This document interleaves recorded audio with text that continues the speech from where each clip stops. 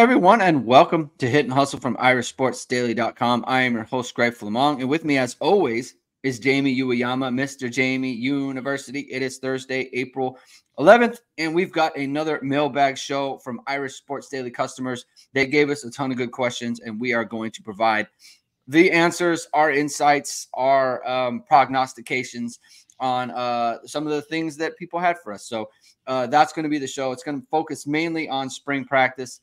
Of course, Oscar Vamos Irish. He gave us a question that's a little bit out there, but that's why we love Oscar, and that's why he's I thought it was great. Part of our show. Yeah. Jamie loves it. Jamie loves the question. So thank you everyone for tuning in.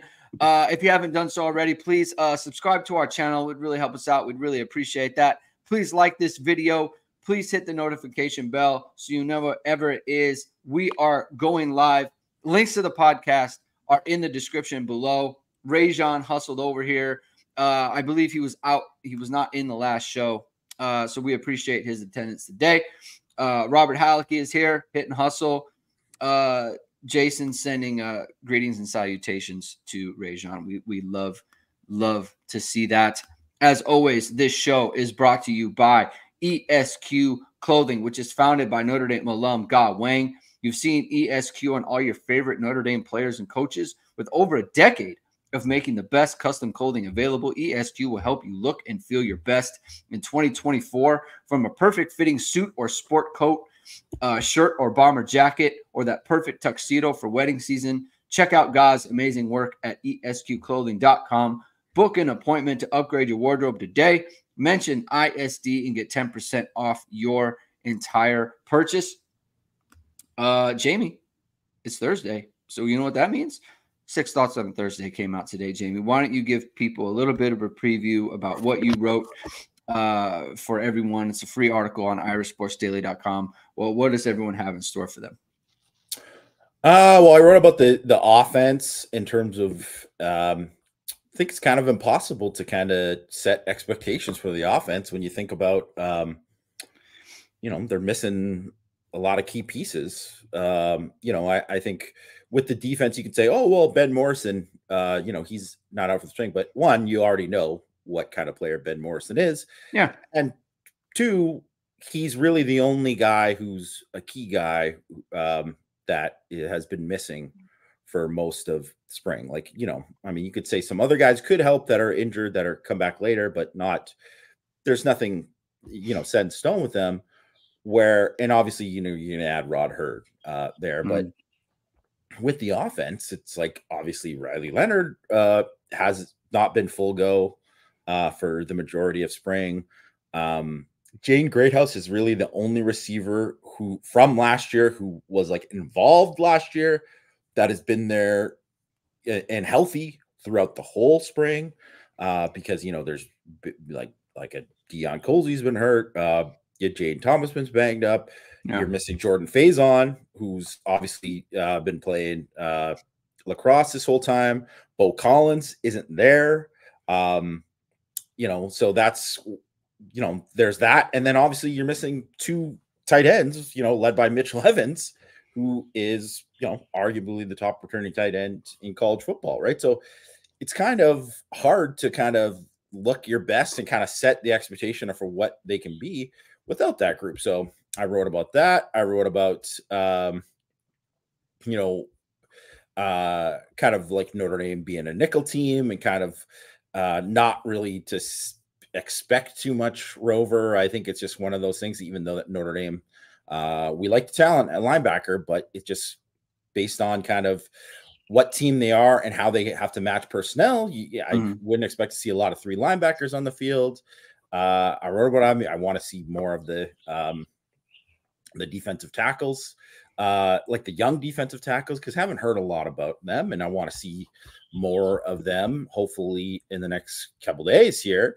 And just about JD Bertrand. I think some of the stuff that like Jaylon Sneed and Drake Bowen in particular, and anyone who's really said anything about JD Bertrand, just what they've said about him as kind of like a leader, in addition as a player, and kind of how he's like set the example for these young linebackers.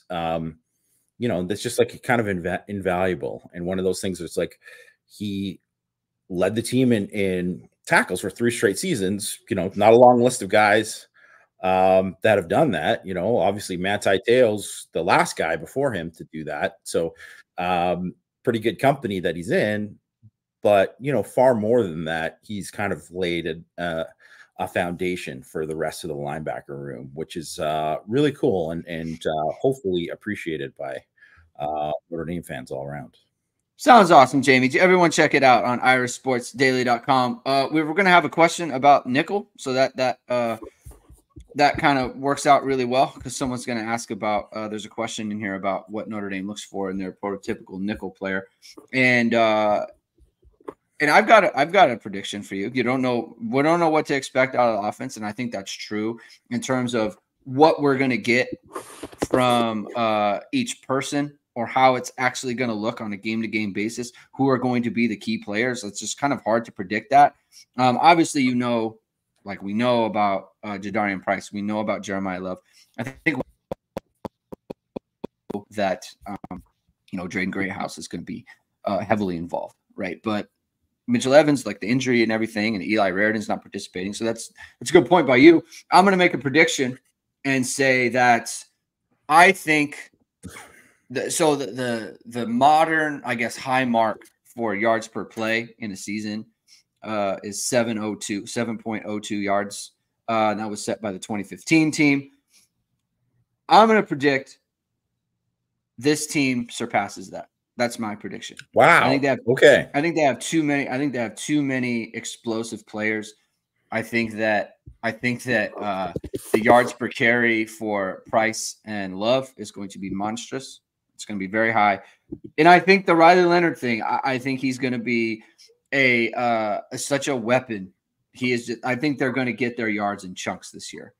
That's how it's going to be. And so that's kind of my prediction. So that's where I'm at. Not even a hot take Thursday here, and Greg's thrown that out. But I will say though that I thought, I was like, oh man, that's a pretty bold prediction. And then I just remembered that Notre Dame averaged 6.95 yards per play last year, which, you know, and I would say, I think that number would kind of shock some people, you know, to know that that's where they finished. So they finished 9th in the country. The stats offensively are just in complete conflict with everyone's idea of Notre Dame's offense last year. Completely. They were off the 39 points a game. They were top 10 in the nation. It's just like there are so many metrics by which the offense was so much better than people kind of view it because of the way that they played in the losses, right? So I get it. I'm not saying everyone's kind of and dumb. How they performed. They smoked bad defenses, right? Exactly, right. I mean, they destroyed Pitt. They destroyed Wake, right?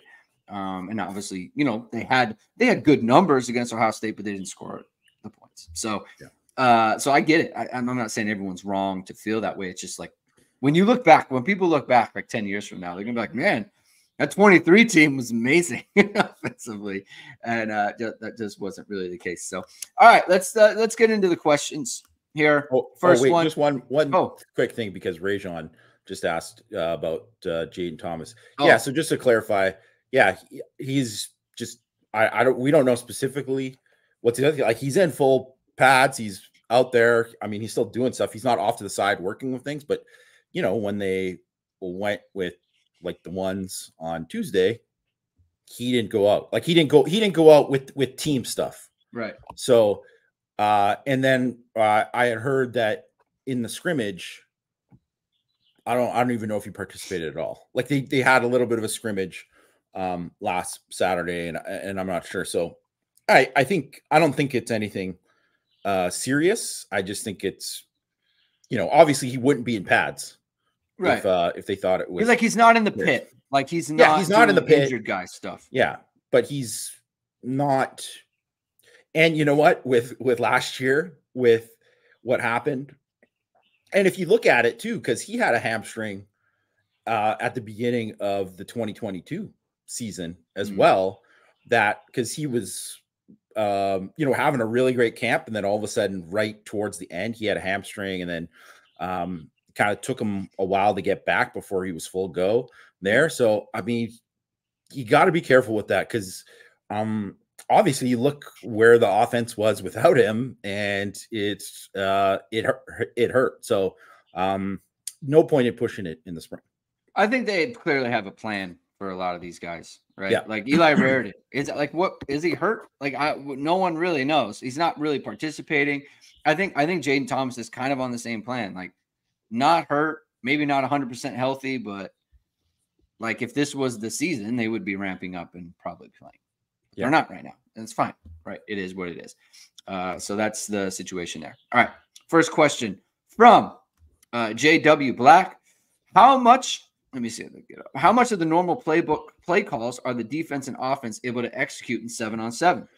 Ergo, will the defense simulate any blitzes? Main question is whether 7-on-7 enables learning the playbook close to the level of 11-on-11. And I think this question comes because we found out that from Gina Gaduli that Riley Leonard is doing 7-on-7. So he wants to know, or he or she wants to know how much can Riley Leonard pick up from the playbook just doing 7-on-7, some of the pass concepts and things of that nature. So what do you think about this one, Jamie?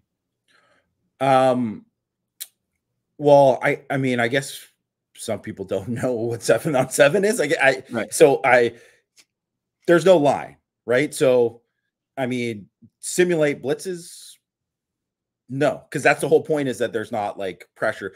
They might, if there's a coverage that calls for someone to blitz with it, that guy might just step up and not be part of the coverage package. They might do that, but that guy's not rushing at the quarterback with no protection in front of him, right? So that's not how it works, right? So yeah, there is no like kind of simulated blitzes in terms of like actual pressure. No.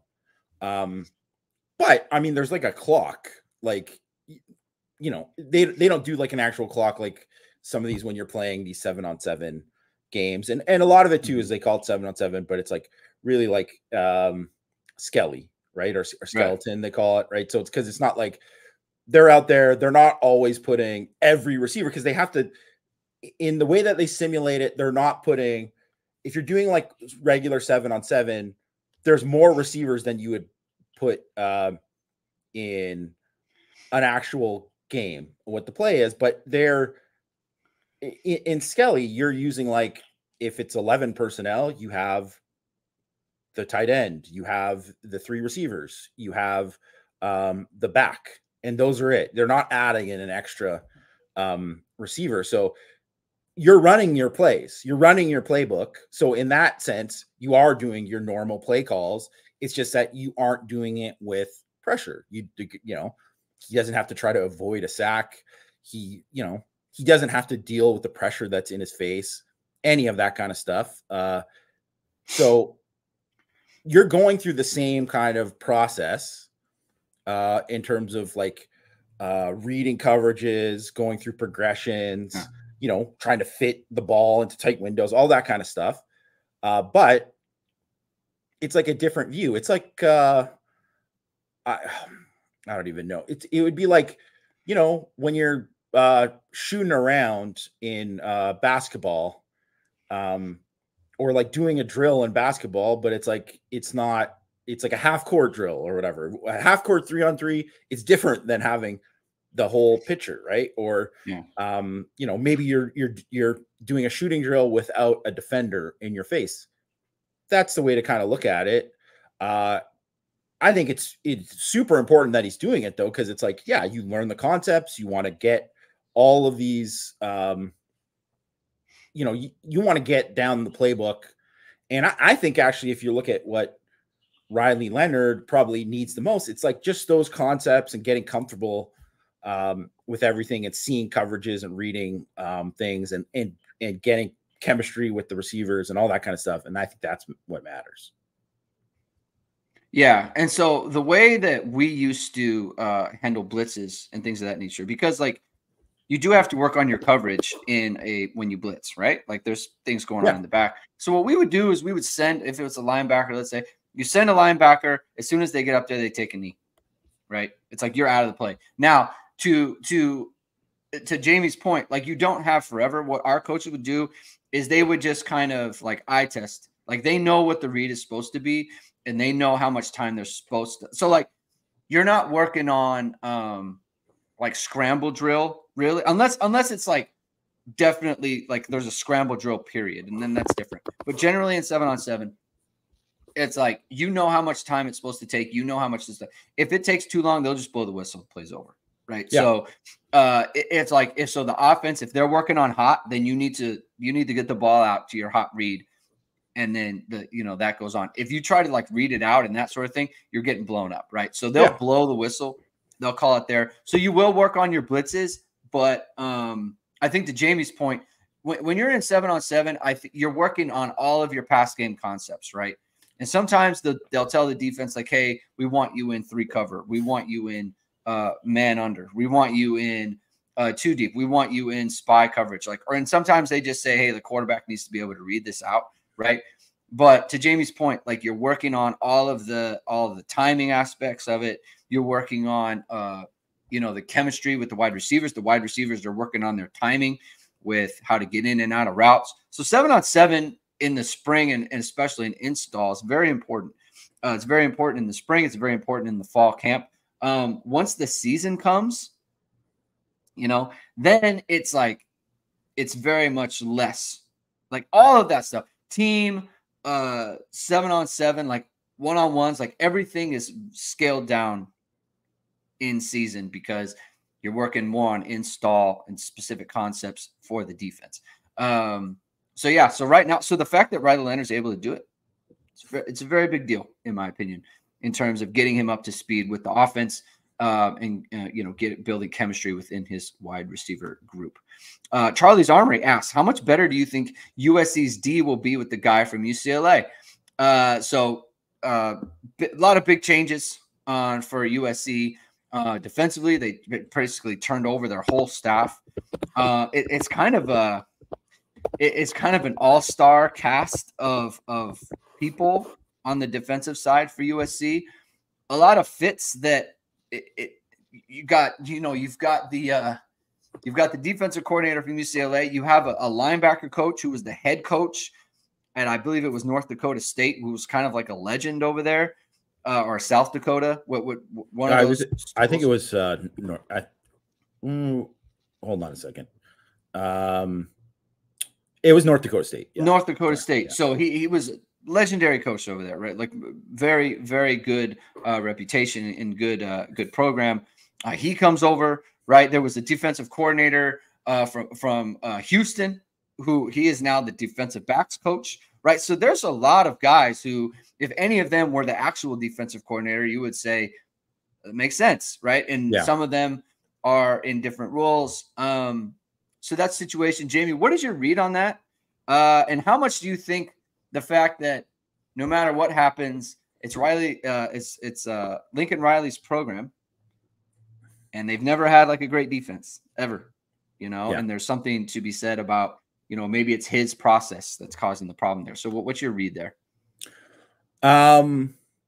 I think, like in terms of like what you said, all-star staff, like Doug Belk is the guy who was the secondary coach from Houston. And I think if people remember, he was the guy whose name was thrown out for Notre Dame's defensive coordinator job when Al Golden got it. Right. So he, just to kind of give you like the status of kind of where he's at, and Matt Entz is the guy from North Dakota State. They also brought in Eric Henderson from the Los Angeles Rams to kind of be another to be the defensive line coach, but he's also like co-DC run game coordinator. And then Sean Nua, who was their defensive line coach and was the defensive line coach at Michigan when like Hutchinson was there and all those guys were there. He's like now the defensive ends coach. And Danton Lynn is the guy from UCLA who and he's Anthony Lynn's son. Another Nepo baby, but I mean, let's face it, there's some of these Nepo babies know how to coach because they've been around the game for sure. Much. But and so he was from the Baltimore Ravens, and he did an outstanding job. Like UCLA, for those who don't know, like UCLA's defense was fantastic last year. Like they went from garbage to like good, really good, and one of the best in the Pac-12. So I see zero chance that they're not better. Like they're going to be better. Like they're just, the staff is so much better. Like they just overall, they just have better coaches around. So I think that's probably not good for Notre Dame from that perspective. We're like, I mean, they're going to very least be competent, you know? And, you know, can you go from like dead, like one of the worst in the country, not dead last, but close to dead last, to really good? I think that's tough, but can they go to, you know, really bad to above average? I think that's very possible. And they still have some other personnel stuff that they've got to deal with too. And like, who knows what's going on with Bear Alexander and whether or not he's going to actually bolt or not. You know, he says he's staying, but I mean, those rumors didn't come out of nowhere, right? So, but I would say count on them being better. But I wouldn't put them in like they're all of a sudden now UCLA is bringing a defense, like in terms of like one that's going to really scare you, because one, that's a big jump to make to go from that. Two, they still got a lot of personnel issues that I think are, you know, and especially depth, right? Because they just haven't recruited well enough. And in the portal, they've added good players, but you know that it's always going to be, sometimes you're going to get hits and sometimes you're going to misses. You never hit on everybody. So, and I do think in the long term, I would be shocked if all those guys are there the next year. Like I think if you look at 2025, would it surprise me if like at least two of those guys were off somewhere else? No. Right. I just think there's a very much, especially if you guys don't have previous relationships, it can get really dicey. Right. And Henderson and Lynn have a relationship, but none of the other guys do. So they're all kind of coming together. So it's like, think about when Harbaugh, he had 1 year at Michigan where he brought in Pep Hamilton, and then they had, gosh, I can't remember who the other guy was, but I think they also had like Tim Drevno, who was the OC calling plays, and he was the O-line coach. And then there was Harbaugh, and then there was somebody else too that was like in there too, who was like, and it was like, yeah, we're just gonna like all put our heads together and just come together. And that is just a recipe for disaster. You know, like that is just like one of those things that like, it all sounds good in theory, but it rarely works out, especially if the guys don't know each other, because there's always going to be like, it's my idea. My idea is better. I have the better one. Right. So I think that's the main thing. So like it could be chemistry wise, they could have some kind of like breakdowns and maybe not reach their potential because of it, but expect them to be better. I think that the thing that I'm monitoring is what's the deal with their offense. That's what I'm interested to see, because they're just going to roll with Miller Moss. Now, he had a great bowl game, right? And he's a good story for sure, right? Like he stuck it out, hung in there, and now he earned his time, right? So good job by him on that. But like, you know, you're just using the bowl. Like they were going to go into the portal. He has a good bowl game. It's like, all right, we're not going to go in the portal anymore. It's like, well, bowl games are kind of tricky, right? Like you're going against a Louisville team that is no longer like, they're not that super motivated unit anymore. And they had a bunch of guys sit out the bowl game, right? So it's just kind of like, I don't know, man. I wouldn't be. It just seems like a risk there, and so I'm kind of curious where that is. I've seen a lot of things on Twitter, just like on the NFL draft, talking about how Lincoln Riley's running like a Mickey Mouse offense, and they got like they're accounting for that in their evaluation of Caleb Williams. So I don't know. I'm kind of looking at that. And they question the receivers. Yeah, exactly. You know, and the other thing is too is that listen, they've recruited well in terms of skill guys. Like Zachariah Branch is going to be a problem. Like he is going to be heavily featured this year. Like where he should be much more than a gadget guy, you know, and even as a gadget guy, he's a problem, right? So, and then they have Deuce Robinson, who should be a dude for them, and Mekhi Lemon, who was another like super speedy dude that they had a problem with. But if you look at the rest of their receivers, nobody who was important for them came back. Like everybody's gone. Like Taj Washington and Brendan Rice, and Dorian Singer, who was the transfer who kind of ended up being a disappointment. They're gone, right? So it's I don't know. Like I like, not to say those young guys could be amazing, right? But you just know not everyone's going to hit, because that's just how it goes. They don't all hit. And so it's going to be, I think it's going to be interesting, because I wonder if they're going to get another maybe wideout in the portal. They took another kid, like a small school kid, Jaden Richardson, who, you know, put up numbers as previous school. Like he might be something. I mean, that could be something, but like,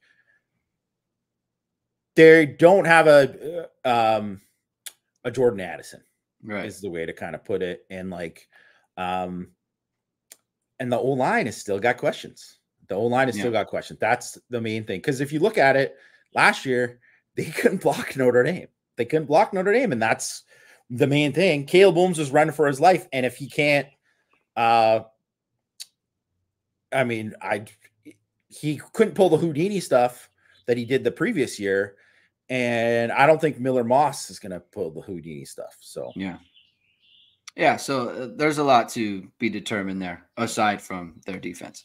CHS FB 75, biggest surprise so far. Last time Notre Dame had this much depth. Biggest surprise. I think, I don't know that there's been like a ton of surprises. I think Jaden Harrison being something other than just a kick returner is probably a nice surprise for them. I think they thought, oh, we have a guy who can return kickoffs, be a special teams kind of maven, and I think he's going to be a real threat on the outside as a slot guy. So I think that's one. Can you think of another one? I think that's about it, because there really hasn't been a surprise. There hasn't been a guy that you said that like, oh man, this wasn't like, I know, you know, this wasn't on my bingo card that this guy was going to kind of step up. And there hasn't been that young guy who kind of like jumped the line, because I don't think there's none of the linebackers that we're talking about right now in terms of the young linebackers are all guys that we thought could be in the mix, and they are in the mix. Yeah. Right. And then even like if you're talking about some of the early enrollees, and and the guys who get more attention are KVA and Bryce Young, they're the highest rated guys, whatever. Well, they're the guys who've showed out the most in terms of like where they've been. So I don't think there has been a real surprise in that way. They're just, it just kind of hasn't worked out that way. I would just say that so far, everybody that you kind of thought, hey, they need to take a jump, just about all those guys have been as advertised. And there hasn't been any in like surprises in a bad way either, where you're like, oh man, this guy's just not even close to being ready. So there's still like the jury's still out with some guys. So I don't know. There hasn't been that revelation, I guess, in spring so far. I'm surprised at the way people talk about CJ Carr's throwing ability. It's not a huge surprise, but I did not expect to hear a ton about CJ Carr this spring. And to be clear, we haven't heard a ton, but just the way that people talk about him, I thought it would be more based on his maturity, his leadership, intangible stuff, not the physical. I did not expect that. So, and that's another good surprise. I think CFB Hurts brings Clarence Lewis. I think that's a pretty big surprise leaving. Yeah, That's that was probably, surprise. It was surprising the middle of spring. Yeah. But it wouldn't have surprised me if he left at the end of spring, though. So Yeah. I mean, it's from that sense, it's like not crazy. Yeah. And I'll say that I'm not that surprised about CJ Carr just because I saw him throw in person like right before he committed to Notre Dame, and I was like, the ball comes out of his hand different. Like and that was when he was a lot younger too, right? Like you could just see he just has that kind of natural talent and that natural arm talent. So yeah. And I guess with the last time Endy had this much depth, I don't know. I mean, it's tough to say because since I've been covering the team for ISD, which is 2015, I think this is the deepest it's been in terms of like, there's not a lot of like problem spots where like, oh man, this is a problem. Like one guy goes down here and they're in serious trouble or whatever. Like maybe the offensive line, because it's like a transition year there and they're like kind of working there. But even if you look at like the O-line, and it's not to say that this is all like it's all going to work out or whatever, but like they've recruited well enough to the point where like a lot of these guys are going to be able to play at least and not like and can kind of fill in. I don't know. I mean, I would say just backfield depth, tight end depth, because you look at kind of where their top three is at tight end, and that's a good top three to me. They're deeper at receiver this year than they've been. I'm certainly they've been deeper in other years, but like way more depth at receiver. Quarterback, you like where they're at quarterback with talent wise, kind of across the board. Like I would say D-line, I think they've had deeper years at certain spots, but like maybe just in terms of like the second team being a little bit more higher quality, but like they got guys who can play, on the second team. And backer, there's a lot of young talent there. Excited about the corners still. And, and then the young guys, they have young guys that freshmen who can help them this year. So it's a pretty good situation. And I would say it's better than any other year that I've covered the team. I think there are some positions that are, dare I say loaded. Doesn't make people happy. Oh, no. Some people when I say loaded, but I think like you look at running back, like I think you could say that. I think just in terms of numbers at wide receiver, right? That I think you could say that about them. Quarterback is clearly one, right? I think linebacker is one, and I think D-line is not one, like especially inside. I would say no to that, but maybe on the edges a little bit, right? Like there's that. And I think Luke Talich and Adon Schuler kind of moved the safeties into that spot too, because Xavier Watts and Rod Hurd can play. They can play.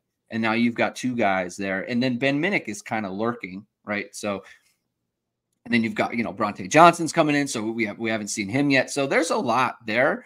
I think it's a good point that there's just a lot of guys who it's like, yeah, if they played him, they'd be okay. And it's like second and third kind of on down the line. And that's a good place to be in for Notre Dame. Java asks, if Sneed can become a 3-down linebacker and not just used in sub packages, how does that change the defense? Do you think that changes the defense in any way other than just kind of the ceiling in terms of what they'll try to do defensively if Jaylon Sneed is kind of a main guy for them? I don't think it like fundamentally changes the defense in terms of any kind of way. Like they're going to tweak all these things because of that.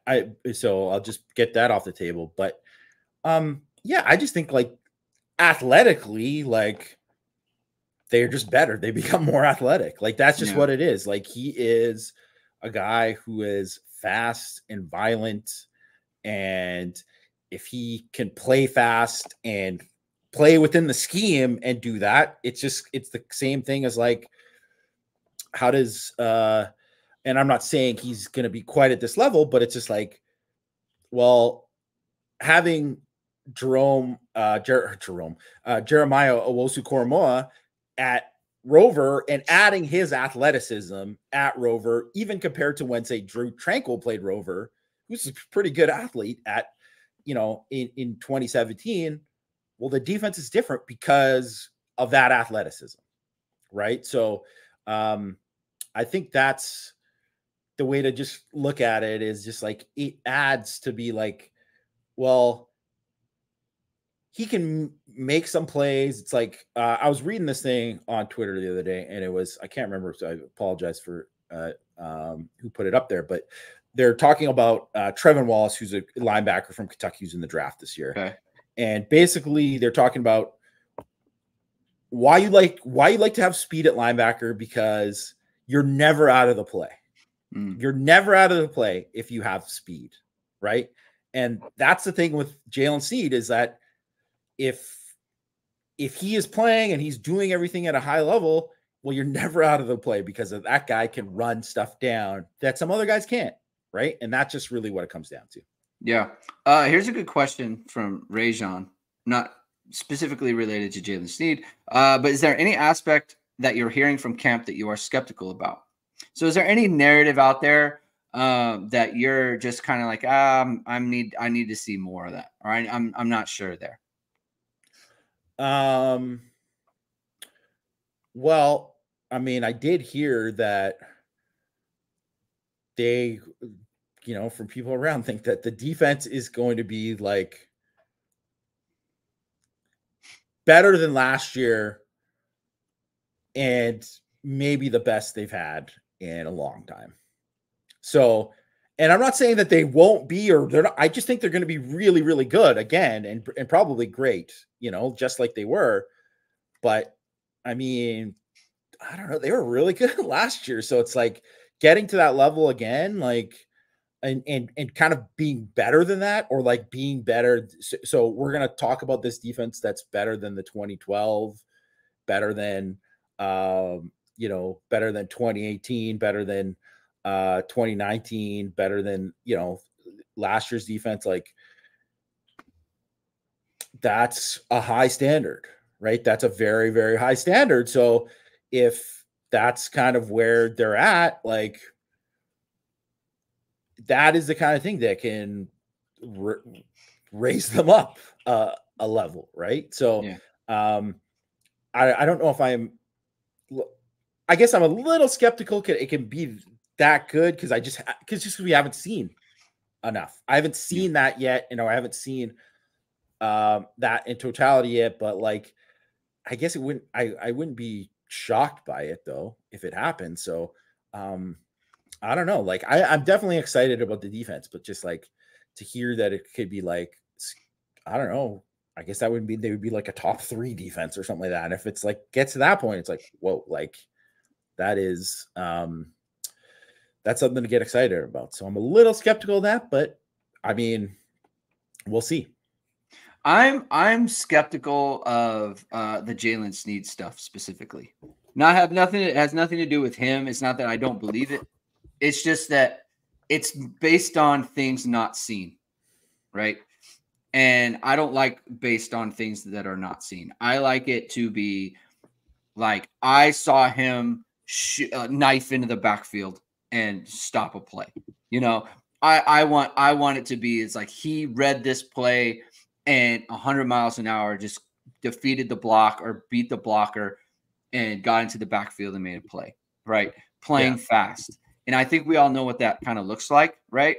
Like basically the way Tavon Coney plays, And I'm not saying he has to look like that. I'm just saying like things like that we just haven't seen from him that often. I think we saw a play in the in the bowl game where I thought was, he read the reverse and he was very assignment sound there. His eyes, he had really good eyes, defeated that play basically by himself. I don't know that he made the actual tackle, but I think he kind of took up a blocker and set it up for someone else to make the tackle.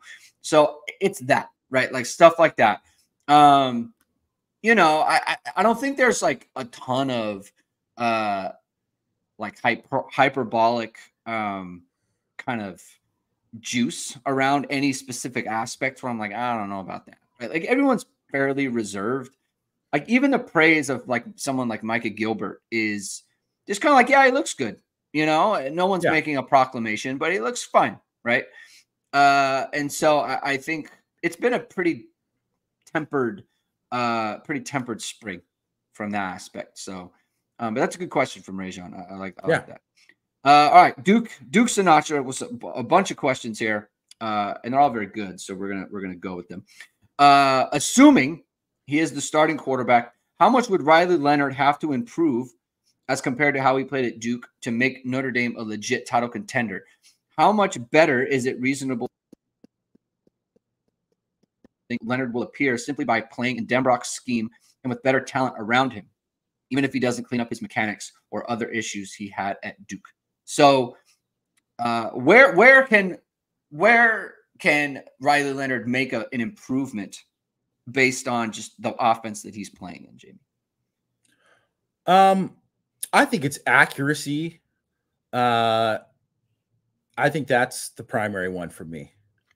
And it's like the kind of like and the deep ball, because they didn't ask him to throw the deep ball. It was a very conservative offense, right? So but from that perspective, you'd like to see the accuracy numbers be a little bit better, right? So, and I think it just in general, and some of that, is maybe mechanics or whatever. So accuracy, I think, is a big thing.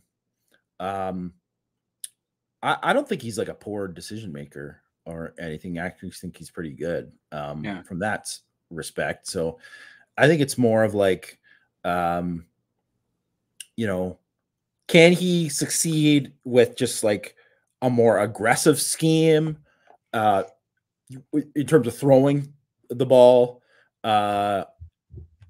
If he's just the same runner that he was, that's gold. Even if he's the same guy totally that he was, that's still that's still a very, very good thing. But I just think he needs to grow as a passer in all respects, really, right? So he needs to prove that he can, like, you know, connect on the deep ball and really develop chemistry and be accurate with the deep ball.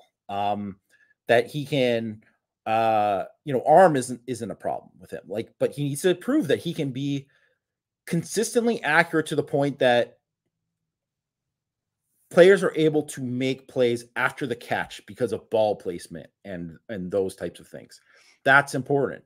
And I think so he has to kind of jump up a level and be the guy that all of a sudden they're talking about him, you know, because before the season last year, I think Dane Brugler had him as like the 28th ranked prospect heading into the season or whatever, out of his top 50. He needs to get back in that conversation and and kind of prove it and that was based on projection. So he needs to play that projection, hit that projection of where they, like a guy like Dane Brugler thought he was going to be, right? So if he gets to that point, that's how they jump up and become like a national title contender, because Notre Dame really hasn't had a quarterback like that in quite a while. And the last time they did was like, you know, probably Kaiser playing at his very best. Yeah. To your point about Duke's offense, like they really did not try to push the ball. And I think it was Luke Talich who made the point where it's like every pass play is like someone is testing you vertically, you know? And I think there's going to be multiple pass plays where multiple guys are testing the defense vertically.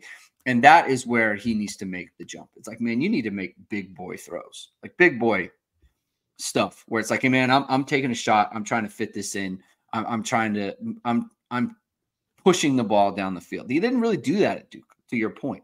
And so that's kind of where it is to me. It's like his biggest improvement. It's like, hey man, like we love the arm. We love how it looks. We love your body. We love your your physical makeup. We love your running. We love all that stuff, right? But you actually have to make the throws, you know? Yeah. And that's the thing with Jaden Daniels, right? Like, he went there and made the throws and made the plays, and that's why he's made the big jump that he has.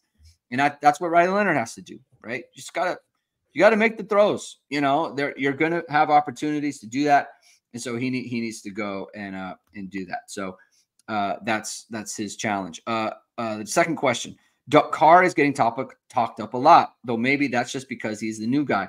What is your best guess of how much a gap there is between Carr and Minchie at this point? I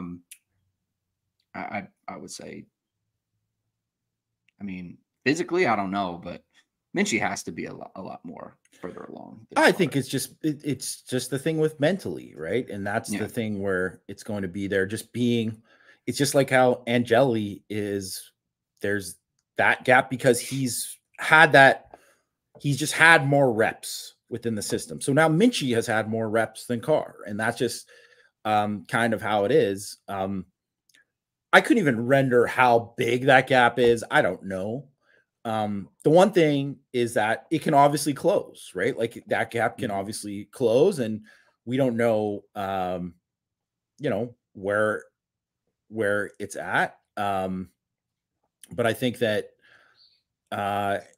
you're always going to hype up the new guy, right? Yeah. And in a sense, you're going to hype up Minchie too over Angeli, right? Because even though Angeli impressed last year, there's always the people who are always going to bring up, well, yeah, but because he doesn't have certain things that you want in terms of traits, right? He doesn't have the just rocket arm, right? Yeah. He doesn't have, you know, if you look at that Oregon State game and when you're like, man, the guy completed like close to 80% of his passes and all that. Well, the kind of toughest throws that would have been touchdown throws, he missed. So you could point to those things, right? So it's like, I think it's one of those kind of things where it's like, it's always when it comes to quarterback, there's always the shiny new toy, unless it's some guy who's like certified dude, you know, Trevor Lawrence, whatever, right? Like, and so I think that is just, you know, going to tend to happen. But also just remember too that, like, I mean, CJ Carr was ranked like that for a reason. Yeah. You know, on 3 ranking him like that was dumb. Like, he's a talented guy. He's very, very talented kid. So it's not like at all surprising that he's like, I think almost he was committed to Notre Dame for so long that maybe some people kind of forgot that, oh yeah, this guy, he was ranked this high for so long at this time and kind of maintained it, when you've seen other guys like Buckner and Dracovic, for example. Yeah. Those guys dropped, and they obviously dropped for a reason. Yeah. And on 3 was out of pocket with that as well. I don't know. They're just trying to make I don't know. Who knows what they're there's that. Do you think Mullins is a long-term 3-tech? Yes, I do. And I'm not like shocked that he's end up there, because if you just look at his body type, he looks like a guy who was going to put on a lot of weight anyways, right? So, and then now that I've seen him in person, he's got big legs. Like he's got, his legs match the other defensive tackle's legs is what I would kind of say. And it's with him, it's adding, you know, upper body and getting bigger and adding mass and whatever. And like, he doesn't look like, I think he's listed at 244, but reminder that don't read into the listed weights for people too much. I would be shocked if he's in the 240s. He looks closer to 260 to me. So, and I don't know if that he is, but that's what he looks like. And if he's like, put it that way, if he's say he's 250 and he looks like he's, you know, 260, 265, then that means he's going to keep, he's got a lot more to give too, right? Like he's going to get bigger and bigger. So I'm surprised that they moved him this early. But also too, I like it if that's where they see it, because I just think putting someone who at not where you envision them being in the long run, do it right away, so then they can do everything they need to approach physically where they need to be at. Because it would do no good to play if they thought he came in and they were like, well, let's just give him, reps at edge and just whatever, just to keep him happy this spring. And, we're going to end up moving him inside, but just like, don't worry about it. Well, then you're taking away the summer of him putting in all this time to add. And it's just like, you're wasting months of a guy's time really to do that. And I just think that's just, and wasting months, wasting reps. So like, for instance, when he's repping with the defensive tackles and they were working on a drill where it was like, base block versus reach block, you're recognizing things and you got to do your footwork and you got to like fight certain pressure on certain blocks. Right. Well, that look is different as a 3 tech than it is if you are outside. Right. Yeah. So if he's learning all this stuff from outside and then having to move in, and then it's like, well, now you're starting back from scratch again. It just doesn't do him any good. So I'm surprised that he's there already, but I think it's good. Like, I think it's good if that's where they view him. I don't know what it says about the other defensive tackles too. Maybe partially it's because they're like, well, Mookum is out too, so we want to like give him some more reps here too. Plus, if he's good there, he's good there, right? Yeah. And other people, it is what it is. Like, you have to rep the guys at the same spot. If we hear about him moving out to the end again, I'm going to be upset. We've talked about this a ton with these guys. It's like, you got to get them in and get their spot and let them learn their position instead of going back and forth. That's frustrating. And it's good that, like, I think it's good that you have a guy who, it's like, he has the skill set of an outside player and he moves inside. Because then, there's a certain amount of athleticism that goes along with that. Right. In the way that they move around. So I think that would be a good thing. Why hasn't, I'll just condense this question a little bit. Why hasn't Notre Dame kind of focused on kind of the bigger D tackles, kind of the Sean Cevillanos of the world in the 2025 class? Personally, I think it's just, there aren't a lot of guys like that. And so it's hard to get in on them. And remember that Notre Dame, they got on Sean Cevillano kind of late in the process. He mentions the Georgia kid, like he was late in the process, right? Like, there just aren't that many people, or there aren't that many players who fit that profile, right? And that's why they're kind of so highly coveted. It's because they're just not in big numbers. But what do you think about that? Yeah, I think that's definitely part of it.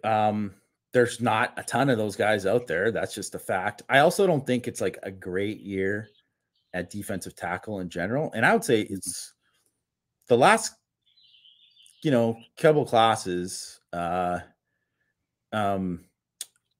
tackle, defensive tackle haven't been the strongest. So I think that's something to do with it. And also too, like, a majority of the guys that have that, who are already these monsters, are from the South, and they're from the South, and they're guys that, whether or not, like, academically, it might be hard for them to get into Notre Dame, or it also might be that they have just zero interest in going to Notre Dame, and they're only interested in SEC schools. And that's just a problem, right? And the thing is, if you look at it and you're like, man, Georgia's getting all these guys. Well, no one really else. And I understand, like, there's some other big boys in the SEC, but it's kind of like just Georgia and Alabama, like, gobbling those guys up. And then there's a few guys slip through the cracks here and there, but there's not a ton of other guys there, right? Like, and I would say, even like, if you look at, say, Michigan's DTs, who were big guys last year, right? Like, I don't want to call it a fluke that it happened, but it's like they got one kid from Indiana and, one kid from, California, Southern California, First of all, how many? I mean, Greg, there's not a ton of those dudes in California. Not a lot. There's not a lot, and most of them, if they are Polynesian kids. Yeah. Right. That are guys and those are guys that the old Pac-12 were all over, and that's a lot of the reasons why a lot of those they like to. I mean, they just like to stay out west for whatever reason. Yeah. I mean, I think a lot of it is because their families want to see them play and stuff, and like they don't. And I mean, probably weather and all that too, right? And so there's a lot of that. So there's not a ton of those kids around. It's just like, how many kids from the Midwest do you see every year who are built like that? They're just not. Like it's just hard to find them. It's hard to find them, even harder to land them. And that's just kind of a reality. And a lot of it has to do with because even like Riley Mills, I mean, obviously he's a monster, but he wasn't viewed in the same way of well, he's going to be this 300-pound 3-tech. That wasn't the thing that people were talking about with him right away. I thought he was probably going to be a defensive tackle eventually, but it wasn't that wasn't the big thing. No one was talking about, man, he's going to be this big freak of nature or whatever. That wasn't the talk with him at that time. Right. So it's just, and even then, how many other kids from Illinois have been built like him? Just not a lot. It's tough. It's tough to find them. Yep. Last question from Duke Sinatra. How would you compare Tanook, Hines, and Talyn Taylor in terms of talent and future impact in college? Do you prefer one over the other? But so Tanook, Hines, I'm interested to get your.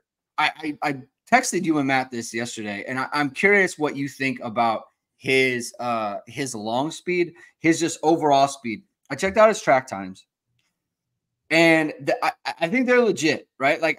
I have a thing about track times, and I look at them sometimes, and I just kind of think someone will have a real fast time, and then I go look at their progression of times. I'm like, man, that one's kind of oh, there's a 10.55, and then there's a 10.9, and then a 10.9, and then another kind of high 10.8 kind of thing. It's I don't know what that 10.55 is, but this one looks no. Tanook Hines has had 4 times that are either low 10.6 or mid 10.5, right? He's got a 21.3 and a 21.4 200. These times, that's how fast he is, right?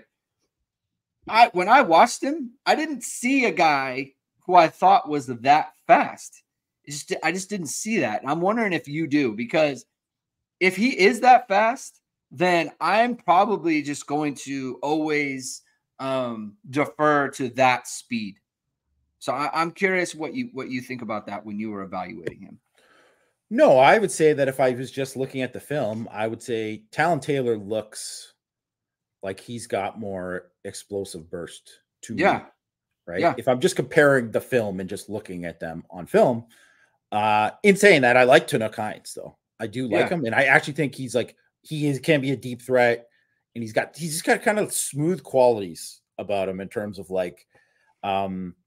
getting in and out of his breaks. I mean, he's skinny, so he does have that kind of track thing too. He tracks the football well in the air. Yeah, I think he's a good route runner. He's got some savvy, and he can win contested.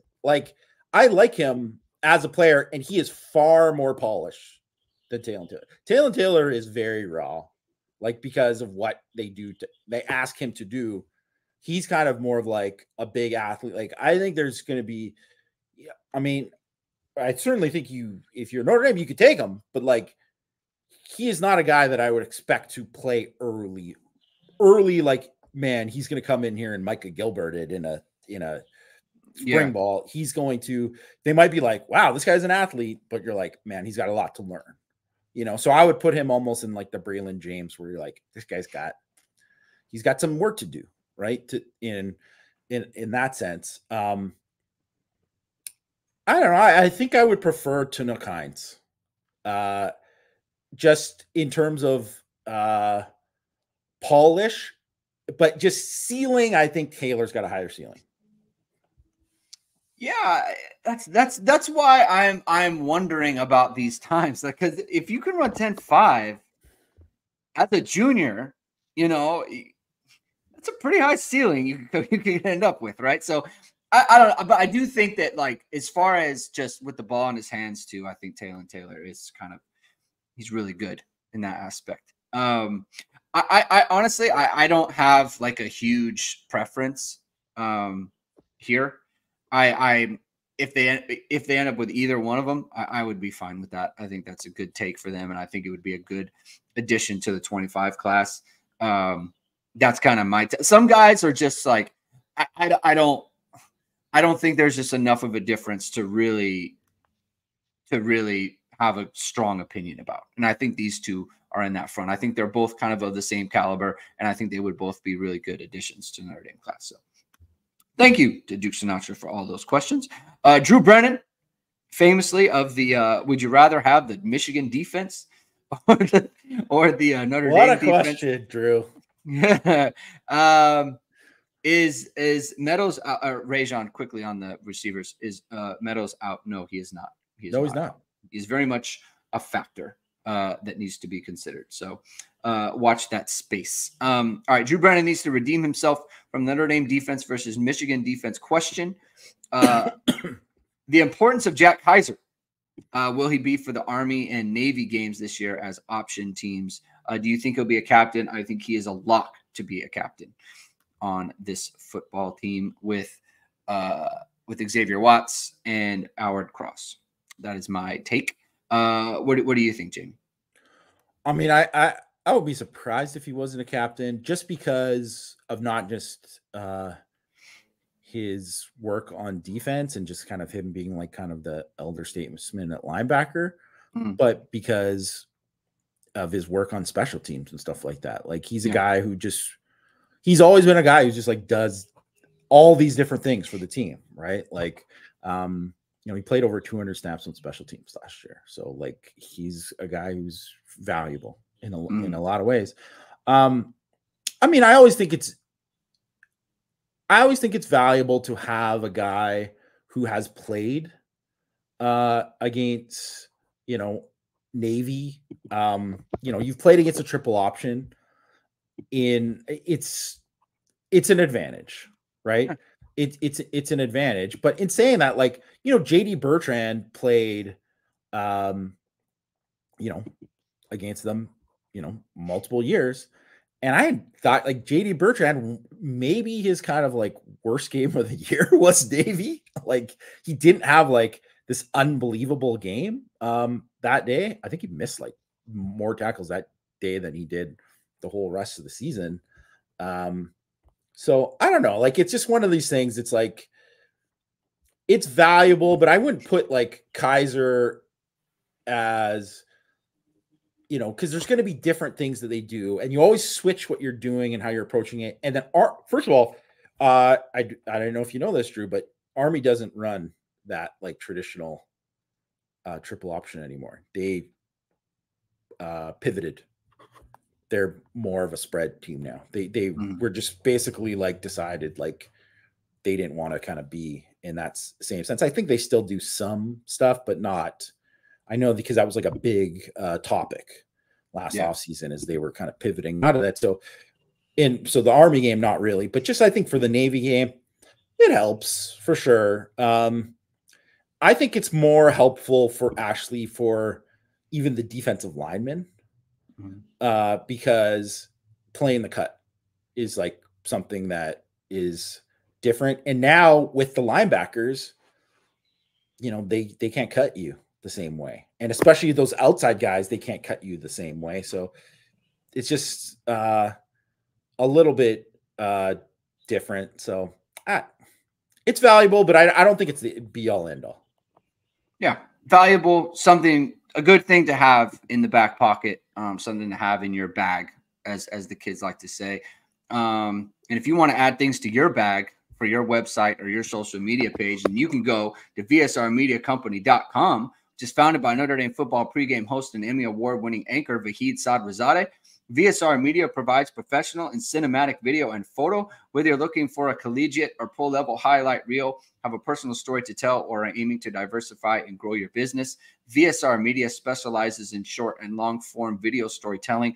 social media management, and website design. VSR Media also captures professional headshots, senior, and sports photos.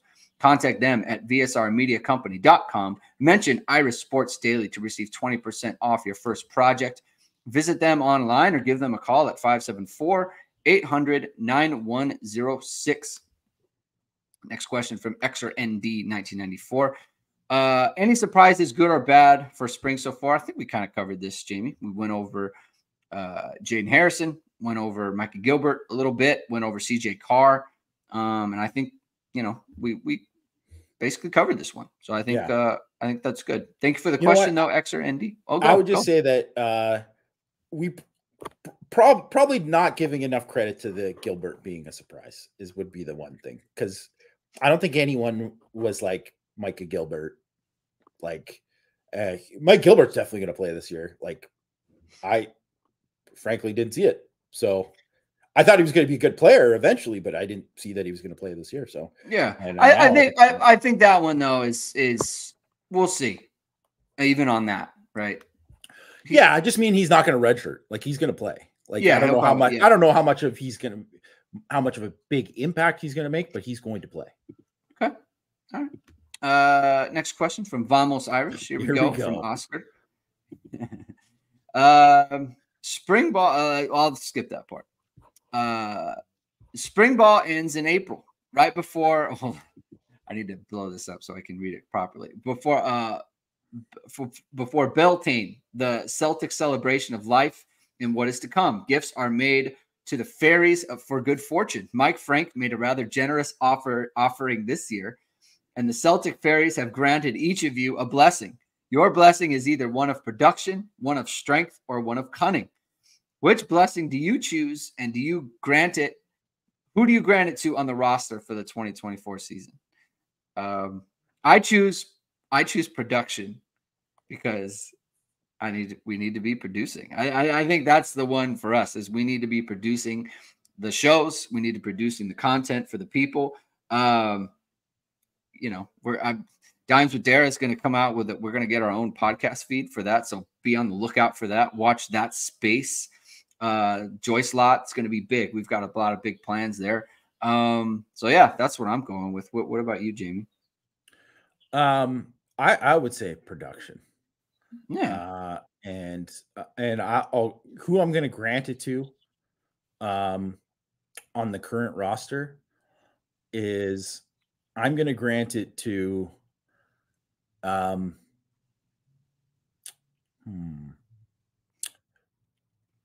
going to grant it to Adon Schuler. Oh, because I'm really excited about. He doesn't need strength. I'll tell you that. No, I'm really excited about his potential. I know he's going to play this year.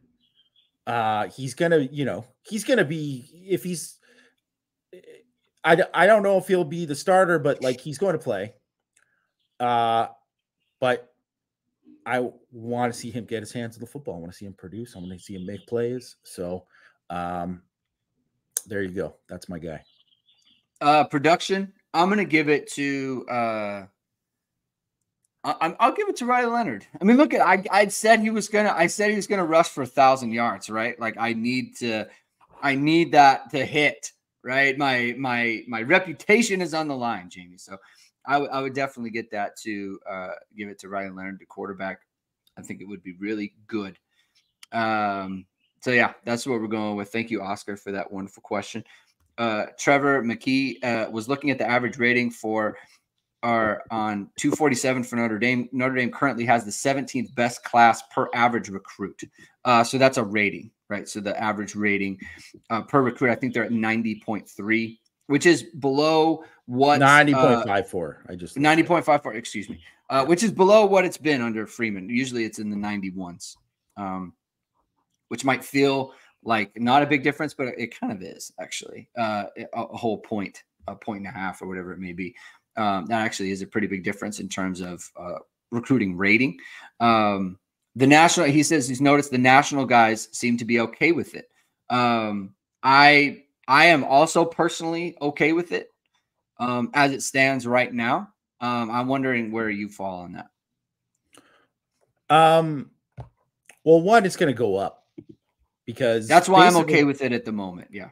Well, basically, all of the guys that they're in on now are like, it'll go up based on if they land them, right? So unless they strike out on like a bunch of these guys, which I don't think is going to happen, that rating will go up. So there's that part of it. There's also the part where, like, I don't know what it is, but 247 really has not liked a lot of Notre Dame recruits in the last, like them personally. They haven't liked a lot of Notre Dame recruits that others have. They've made a lot of guys 3 stars that are 4 stars on other services. In this cycle and the last cycle. So I don't know if those guys are going to go up, but like, certainly I think there's going to be guys who move up too. Like that'll happen. So I think from that perspective, it'll go up. And then the other thing is that some of these other teams are going to go down, right? Like that's going to happen because Notre Dame has way more commits than anybody else. Yeah. Right. They have like, they have 19. I think the next highest is like 11 or something, right? Like it's quite a big difference. So it's going to kind of even out. Notre Dame will go up. Others will kind of come back down. My guess it's going to be around the same. Like there's definitely going to be some guys in this class. Cause I mean, that's how I have it rated too, that I don't think are going to be like rated super high, and that's going to bring it down. And they've kind of, but Notre Dame loves them. They really like those guys. Also too, like whatever. And I don't want to speculate whatever, but are all these guys going to stay with Notre Dame in this class? I don't know. Like it's, in terms of some of the lower rated guys, right? Yeah. We've certainly seen it before, right? We saw in the last class, right? With like Cedric Irvin and, or was the previous one before that? The previous one before that. And then like, Owen Waffle, right? So like, just, it's, keep it peeled. It's early. It always happens. The story of the 25 class is yet to be written in terms of overall big picture stuff. Do they land Meadows? Do they land Zachary? Do they land Dallas Golden? Please land Dallas Golden, right? Do any of these do they land Tanook Hines, right? These are highly rated prospects. Do they land Tristan Haynes, who is visiting this weekend, right? Do they land Josh Petty, who's visiting this weekend? Like there's so many things to be determined on the 25 class. I'm not worried about, or I'm not concerned about where they stand as far as recruiting rankings at the moment, right? Like you said, there's going to be a lot of moves, right? So not the biggest concern at the moment. Good question though, from Trevor. Curious say Irish. Assuming Leonard is named starter, who transfers out, Minchie or Angeli? Just can't see both sticking around with Carr already on campus. Hopefully Deuce in the fold. I have no idea. This is just one of those things, and I understand why someone asked it, but it's just like, it's just one of those things. It's like impossible to answer and almost irresponsible to answer. So no, whatever. No shots at the question, because I understand. It's like something that every Notre Dame fan's thinking about, because not all these guys are going to finish at Notre Dame. That's just how it is, right? Yeah. Like it never happens that way. So yeah, one of those guys, maybe both. Or whatever, maybe Carr. Like we don't know, right? Like things are going to happen. That's because quarterbacks, there's only one quarterback who can play, and very rarely does the guy. So Garrett Nussmeier, who's stuck around at LSU, like he's the exception. Like that doesn't happen very often. So I just think it's one of those things where you're going to have to wait and see. I will say that I would be surprised if any of these guys transfer after the spring. So I wouldn't. I would expect all of these guys to be on the team this season. So, and then I'm sure as they figure out who the 2025 quarterback's going to be, and I am almost certain they're not going to take a transfer there. Yeah. That they will, yeah, I mean, one or two guys will leave. That's just how it is. Yeah, I think they'll stay. It makes more, just to me, it makes more sense to stick around to see who the 25 quarterback is. You made the perfect point. Because that job's going to be open. And Marcus Freeman has stated he doesn't want to do the portal again, right? And so it makes, like, just fight for that job, because I think whoever that is, whoever doesn't get that, whoever doesn't win the job or doesn't look like they're going to win the job or whatever it may be, then you can go on somewhere and better situation for them specifically.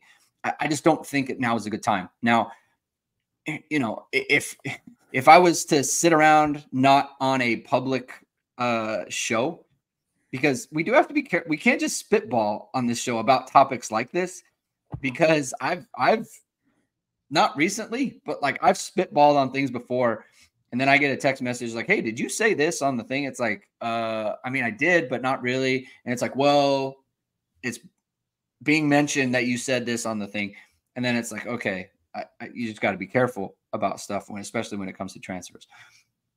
Like, I can make a case for all of them to stay. I can make a case for all of them to leave. Right? Yeah. I have no idea how they feel about it. I have no idea what kind of conversations they're having with the coaches, with their family, whatever it may be. So, yeah. And I think just the one thing to remember with it is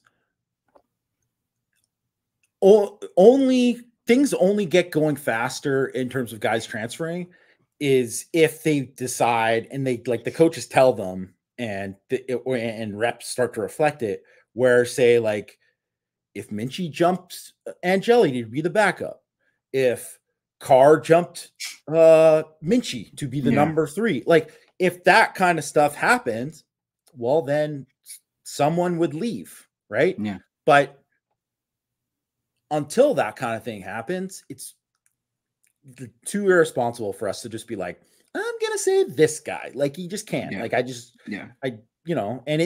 it's totally unfair to them, and just saying, like, because we haven't seen enough of it to know. I mean, other than Angeli, where we're like, yeah, he can play. We haven't seen enough from Minchie or Carr to just say, like, yeah, this is how it's going to go down. This is how it's going to break down. Yeah. Yeah. All right. Next question from BVZ. Could you please outline the ideal characteristics that the defensive staff is looking for at the nickel position? So, Jamie, I think that number one, there is a minimum athleticism component to this. And I think that is why Clarence Lewis could never really take hold of the spot. It's because I don't think he fit the athletic profile, what they're looking for, right? Thomas Harper is a sub 4.5 guy. And I don't think that's true of Clarence Lewis. You do need to be able to run. Sean Crawford was a sub 4.5 guy.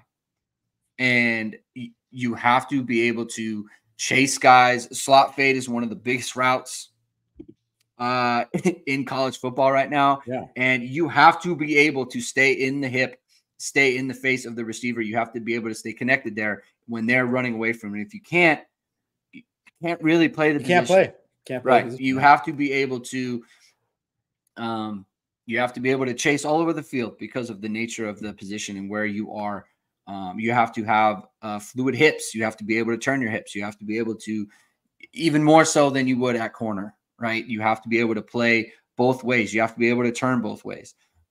You have to be an aggressive player. You have to be aggressive minded. They send you on blitz all the time. You cannot be afraid to stick your face in there on an offensive lineman, be it a run fit or a blitz. Obviously I don't think you need to be smaller, but I think that position just kind of lends itself based on the athleticism component, the hip turn component, things of that nature. What say you, Jamie? You know what? I think you really covered it well. The only thing I'll add is people should go back and listen to Greg's podcast that he did with Sean Crawford. The first one that he did, because we did another one where we both talked to him, and that was a very good one too. But specifically Greg talked to him about the nickel position, and he really gave a great answer talking about the traits for it and all the kind of responsibilities there. And I think people would really, that would BVZ, that is my recommendation to you. Go back, go look in H&H. You can find it on YouTube, you can find it on Spotify, Apple, wherever, and find that episode with Crawford and where he talks about it, because he gives a great answer. And him and Gray have a great discussion on it. And by the way, Micah Bell checks a lot of boxes. The only thing that I'm worried about with him is hip fluidity. Can he turn the hips well enough in the slot to really be like a top line guy there? But all the other boxes, like, he checks them. So yeah, we talk about him, Micah Bell, a lot in that episode. So I recommend everyone check it out. Just search out Sean Crawford ISD. You'll find it on the YouTube. Okay, last question of the day. Funk Beavis coming after Canada. I didn't know this, so it's interesting. I just learned that Zach Edey wasn't allowed to make money off NIL deals in the U.S. because he's here on a student visa. With Notre Dame starting to form a Canadian pipeline, would Jamie be willing to run the Canadian fund to give our Canadian players NIL opportunities back home? The last part of that is in jest, but is it true that Notre Dame's Canadian players are, I think a lot of them are born in Canada and then have since moved. I'm curious about what this actually is. I got to tell you, this was reported, and I think it was like Front Office Sports did or someone did it or whatever. I don't know. But they asked him about it and they said he didn't do it. I think Purdue might have been screwing Zach Edey there or something, or there's something else there because because I mentioned this to my wife and I was like, wow, this is, because there's a lot of Canadians playing Division I sports in the US. And I'm like, that is not okay. So I know Michael Hahn is saying this. I don't believe this is true, because my wife is, I mentioned that she works with beach volleyball athletes in Canada. Well, many of them played beach volleyball in the NCAA, and they made money off of NIL. Like, they were able to get sponsorships. Like, specifically, like, there was these girls who played at UCLA who like got a lot of money. Like, they did well. So I don't know if they found some kind of workaround for it or if there's something else that's going on. I'm going to guess that it's like, well, one, I don't think Zach Edey is probably too motivated by the NIL, even though he could have been for being a guy who's 2-time National Player of the Year. Also, too, it'd been hilarious. I just would, who sponsored him? I just want to know. That would be great. I think there could be some really funny ads there. I don't know. I don't believe that it's as black and white as Edey kind of put it and how it was portrayed. I don't believe that's the case, because there's a lot of like, I want to know, like, Aaliyah Edwards is for UConn, one of their frontline players. Yeah. I think she made some cash. I'm going to guess she made some cash while she was there. And, Ray Jones said the hockey players that are down there. There's some of these guys are like, there's one guy right now, Aiden Celebrini, is going to be the number 1 pick in the draft. Like, I'm sure he's getting something. Or he's getting something from Canada or whatever. Like, there's got to be some kind of workaround for it that Edey didn't take advantage of. I don't know. So he did, and he doesn't want to he doesn't want to talk about whatever. Yeah. I don't know the total specifics of it, but I remember, because I was like, wow, like, that would seem like a really big deal, especially for a guy like Edey, who's a big thing. And my wife was like, yeah, that's not true, because, like, unless, these women were getting money that they shouldn't have been getting or whatever, it's like, no, they were doing it and they had deals. And so I don't know. Yeah. I don't know the full answer, but I don't think it's as cut and dry as that. Yeah, we'll see. I mean, I'm sure someone's found a way. In other words, I'm not starting the Canadian fund there, Funk Beavis.